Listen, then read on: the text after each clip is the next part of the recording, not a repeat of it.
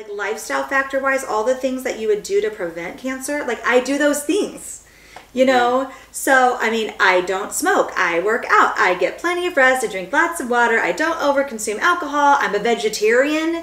I mean, like, you know, I'm a very, very low risk for getting cancer because of lifestyle things. So I have really chosen to not dwell on that, on why or where or how, or it's just happened. And I was one of the unlucky ones.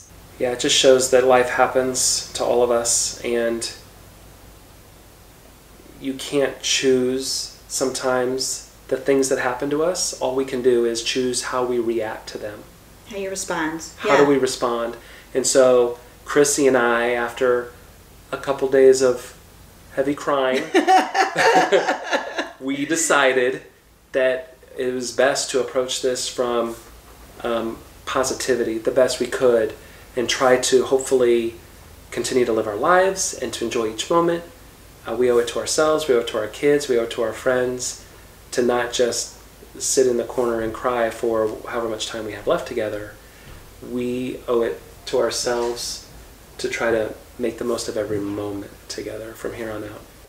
You know, at 43, I think it'd be reasonable. You know, 2 months ago, I would have thought I had 30 years. So if you have 30 years to live your life, what are you going to do with your 30 years? You have plenty of time. When you have 3. When you have 3, you need to smash it all in. Yeah. So, you know, I mean, if I go, I mean, I want all the minutes. He might go pick up my son from wrestling practice. I'll go with you.